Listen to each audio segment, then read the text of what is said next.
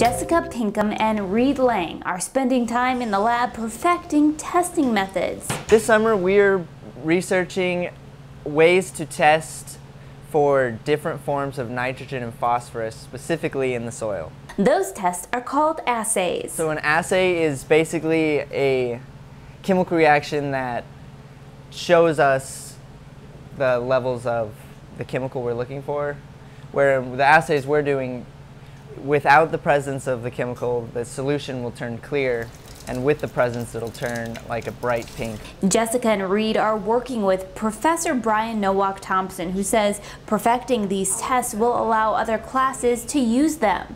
Critical thinking is a big part of this research. The soil is a complex ecosystem, but it's also sort of an invisible one. So the only way we can really assess it is by looking at chemical or biological markers in the soil.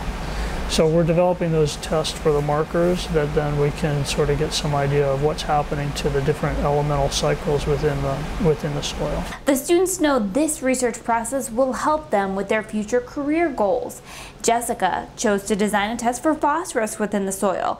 That's often released when a body decomposes. I would like to go to graduate school after Cornell, and I want to study to become a pathologist assistant, get certification, and then as I'm working under a medical examiner, I'll be working to go to medical school and then hopefully become a medical examiner myself. This team says it has had to troubleshoot and face roadblocks quite a bit with this Cornell Summer Research Institute project, but they enjoy thinking through the problems to find a solution. This is just one of many research projects for CSRI. For others, visit our website at cornellcollege.edu/research.